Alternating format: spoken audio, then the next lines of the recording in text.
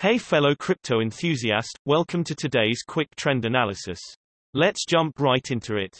Today, find out how the price of Litecoin has changed and what the technical indicators RSI, stochastic RSI and MACD show. If you are unfamiliar with the indicators, check out the explanation videos below. By taking a look at the hourly time frame for Litecoin, the price moved up with around 3.4% in the last 24 hours, with a current price of 58.6. But the volume wasn't very high, so the move wasn't very strong. Looking at the hourly relative strength index, the current hourly RSI is at 60, so there are currently no signs of the crypto being overbought or oversold. Looking at the hourly stochastic RSI, the stochastic RSI currently shows no overbought or oversold conditions, but we can see that the trend is currently going down because the K line is below the D line.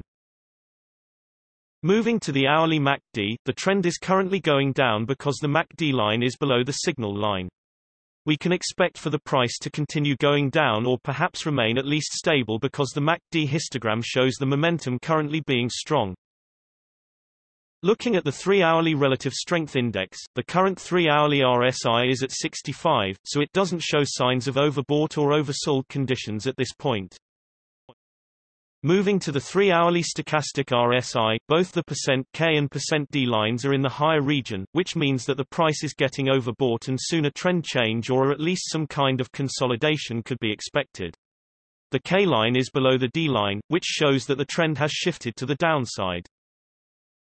Jumping to the 3-hourly MACD, the MACD line is above the signal line, which shows that the current trend is on the upside. As we can see from the MACD histogram, the momentum is indecisive at this moment. This means that we can expect for the price to remain the same for some time, and you should wait and for the MACD line to cross the signal line. This will mean it's bearish. Looking at the daily relative strength index, the current daily RSI is at 63, so there are currently no signs of the crypto being overbought or oversold. Looking at the daily stochastic RSI, both the %K and %D lines are in the lower region, which means that the price is getting oversold and soon a trend change or at least some kind of consolidation could be expected. The K line is currently above the D line, which shows that the trend has shifted to the upside. Jumping to the daily MACD, the MACD line is below the signal line, which shows that the current trend is on the downside.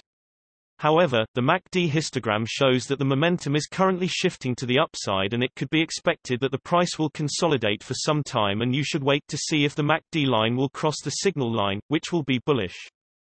Generally, the bigger time frames have a bigger impact on the price, so please keep that in mind when we show different time frames showing contrasting indicators.